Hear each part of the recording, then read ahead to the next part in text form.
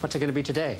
Curly. The permanent wave is just one of the many ways in which the modern woman of today gets to mix and match, image-wise. I mean, all you need is a beauty salon and money, and you too can be different. Every time you look in the mirror. Thanks to mud packs and seaweed baths and hydrotherapy and collagen and the rest of the 20 billion spent on cosmetics every year, nobody has to look themselves anymore.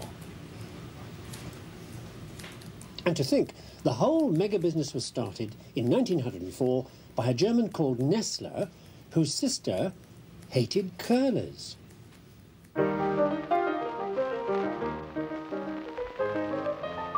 Nestler's secret lay in the goo he covered your hair with under these cardboard rollers. Then he plugged you into his electric machine, well, a set of heaters that gradually dried out the goo. 12 minutes later, you'd come out looking like $1 million. In a flash of advertising genius, Nestler called these temporary curls a permanent wave. All thanks to the mystery goo, which would keep your hairdo in shape for long enough to matter. A godsend for desperate women. Thanks to a godsend for desperate men.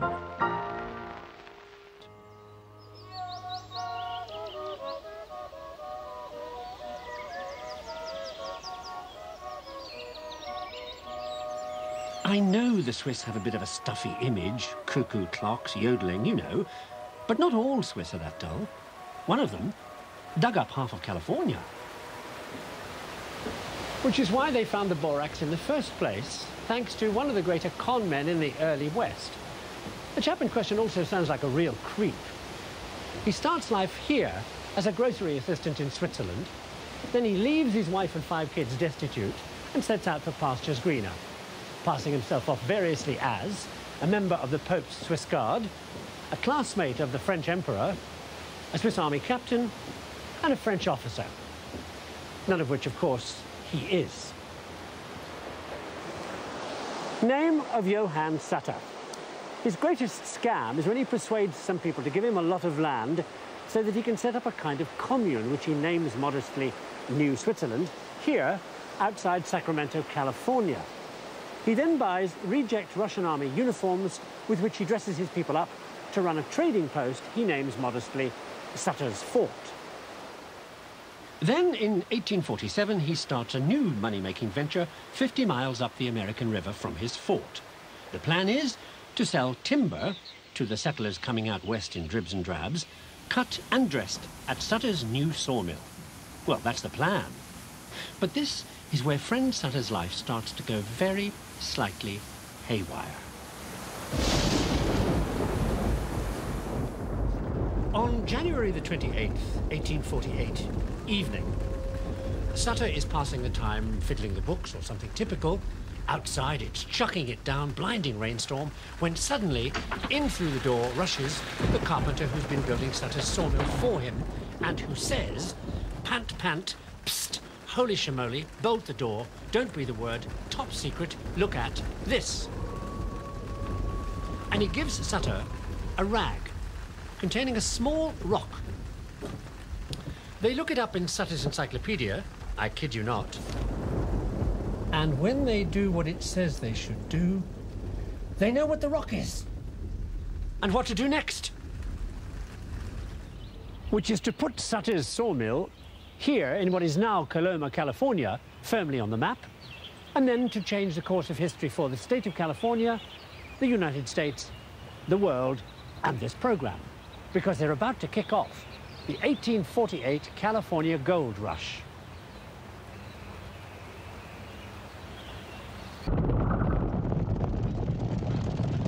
It's well known that the people who made the real fortunes out of the California Gold Rush were the people who got there first. It's less well known that they got there first thanks to something that had been brewing for some time back in England. Because the English had spent the previous 200 years becoming totally addicted to tea time. And the real connoisseur of a good brew, that is any English person, will, for the very best tea leaves, that is the first crop of the season, sell their grandmother. So you got the stuff from China to London ahead of anybody else. You could name your price. So the Americans did. Charged double. Why? Well, they've always been go-getters, so they went and got. Of course, the English didn't like that one little bit. Took the wind right out of their sails. Full of irony, because the reason the American clippers were able to take tea and then anything else to Britain, and I mean legally able, was because the Brits changed their laws. And they did so partly because of something else American. Something that starved over 2 million people to death. Abolished, and they used the latest means available to get that free trade message out to rally all their supporters. It was a simple enough message. Because free trade would mean cheaper imports like American corn, and that would mean cheaper bread, and that would mean lower wages, and jobs, and economic expansion, and more money all round. But the major political row created by the potato famine that let the American clippers bring their corn to Britain strengthened the hand of the free trade lobby in Parliament. Although they'd never have got the bill through the House if it hadn't been for some crooked politicians and some rather frank behaviour.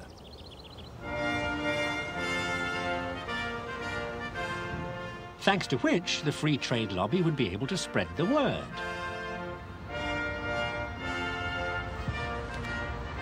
The frank behaviour involved a number of definitely strange brown paper parcels.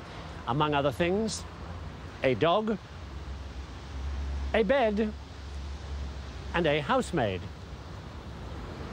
All sent through the mail free. This was a kind of weird shenanigans a reformer called Rowland Hill exposed in 1836 when he started looking into the murky workings of the British Post Office.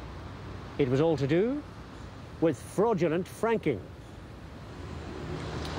See, members of Parliament had free franking privileges, and they were using them to mail this kind of stuff to their pals all over the country, losing the government millions in revenue.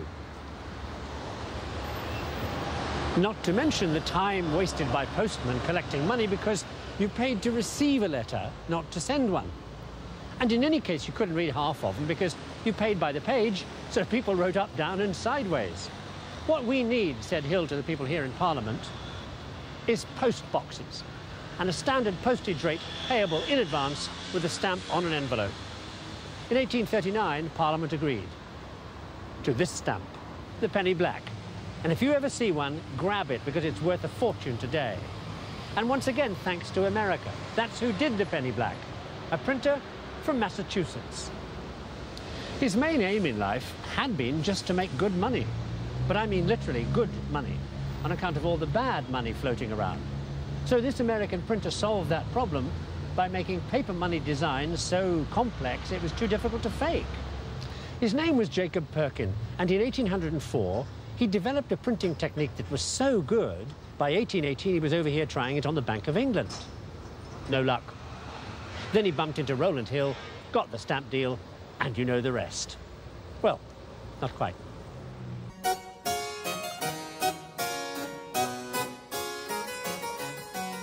Jacob Perkin had picked up his printing techniques from an earlier idea by an Irishman who developed copperplate printing to churn out this stuff by the ton, printed chintz.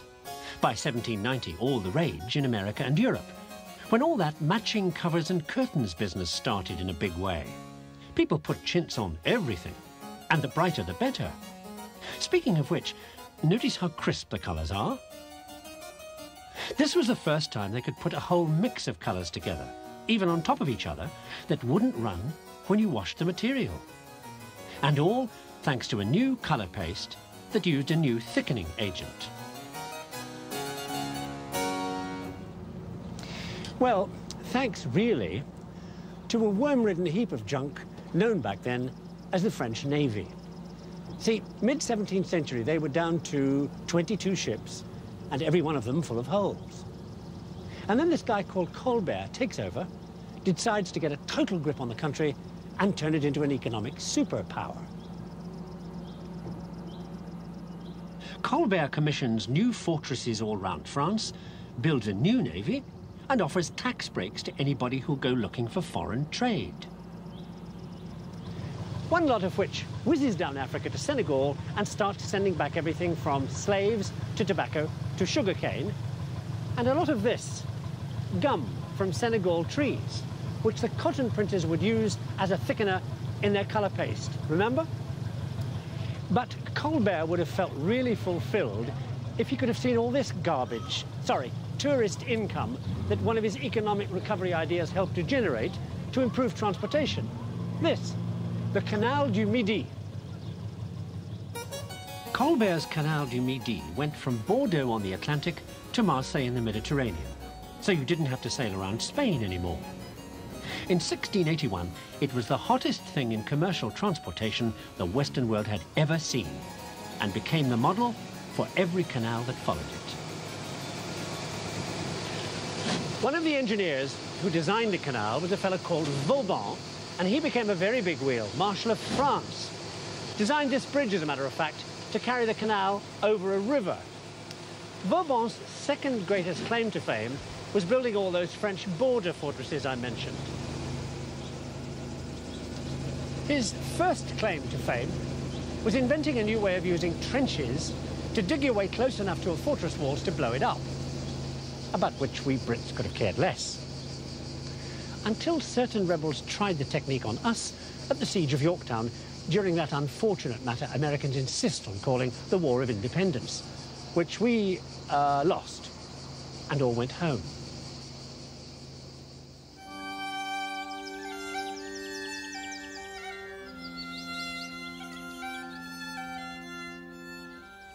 Well, not quite all. There was one bunch of people, 100,000 of them, who stayed on until the Americans started hanging them. I mean, of course, all the American loyalists. The 1 in 5 of the population who'd supported the British and who would now suffer for having backed the wrong side. As far as the Americans were concerned, they were all traitors. And a certain Judge Lynch strung them up so fast, he gave the English language a new word. So, by about 1789, most of the ones left lit out for a new life in a new country with another bunch of unfortunates who had also lost everything. Here, in Scotland.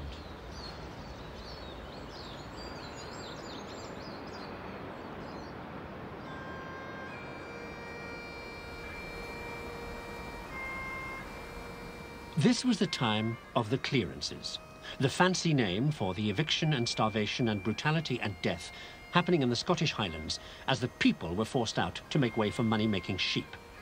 And once the absentee landlords, many of whom lived in London, had got rid of their inconvenient tenants, a new genteel Scotland was born, with bagpipes and fake tartans and Celtic revival poetry and baronial halls. A kind of 19th century Disney version of the Highlands.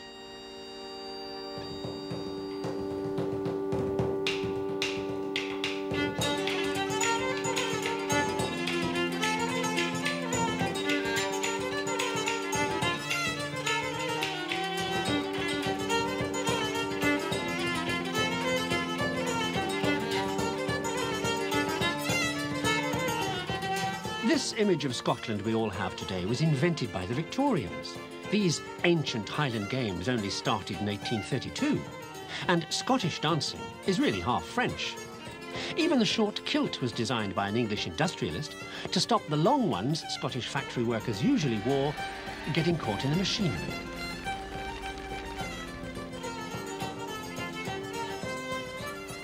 Meanwhile, the real Highlanders were long gone, across the sea to join those American loyalists in a new Scotland called Nova Scotia.